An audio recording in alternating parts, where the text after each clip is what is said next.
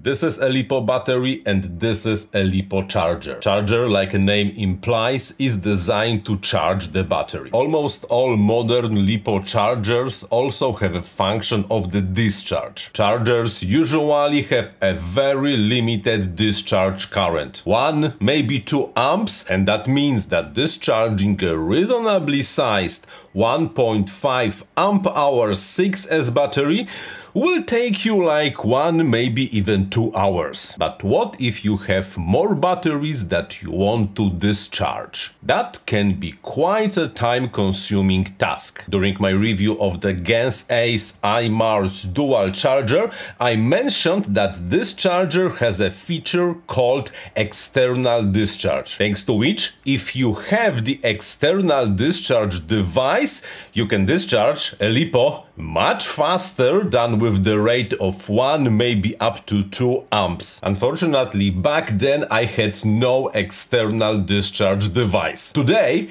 I have one because I built one. Without further ado, this is the device I built. If it looks like a do-it-yourself extravaganza, this is because this is a do-it-yourself extravaganza. Internally, this is an extremely simple device. Those 4 are the high-load resistor. Each of those has a roughly resistance of 4 ohms and each is capable of dissipating around 50 watts. 4 ohms each, 4 connected in parallel. That means that in total the resistance of this battery is around 1 ohm. Like I said, it's around 1 ohm because when measured the multimeter shows around 1.05 ohms. That means for each volt applied to those 4 resistors, it will pull approximately 1 amp from the source. Additionally, resistors are connected with the M3 screws to the sheet of brass, and I installed a small fan to cool it a little. Yes, I know the fan is probably slightly too small. I should improve it and put a much bigger fan into it, but even in this setup the device is capable of pulling approximately 5 amps without overheating. And if I'm careful, I can easily go to 6 or even 7 amps pulled by this thing. But then you do have to monitor the temperature of the resistors because they are getting toasty. How to use it? Well, extremely simple. First, we have to have the discharging device. Then we have to have a charger with the option of usage of the external discharge and the battery that we will try to discharge to a specified level. So, step 1, let's connect this thing to the channel A on the Gens Ace IMARS DUAL. Then let's take a battery. I will be using the 4 amp hours 4S LiPo I got years ago from Hobby King,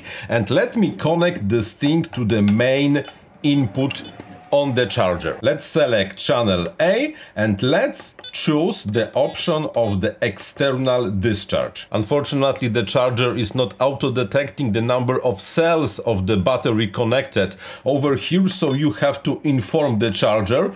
In this case, we have 4S and we would like to discharge this battery to 3.7 volts per cell with the current of 6 amps. By the way, the fan in this setup is auto-starting because it's connected via the step down to the input of the resistor battery. So as soon as the charger starts to put the voltage on the resistor, the fan should start rotating as well and providing some cooling. Yes, I know the fan is too small, but this is what I had, so this is what I installed. Right now the charger starts to give us some basic information. Right now it's pulling 6.1 amps, more or less what we demanded, with the DC input of almost 15 volts, and currently it's outputting around 90 watts on the discharge device. And the discharge device is already starting to be very toasty. I have a contactless thermometer, so let's start measuring how hot this thing gets. 106 degrees Celsius, so do not touch it and do not leave it without the supervision. You don't want everything to burn. 129 degrees Celsius. By the way, the base is printed with nylon, so I hope it will be enough. This video video was created thanks to my Patreons and YouTube channel members.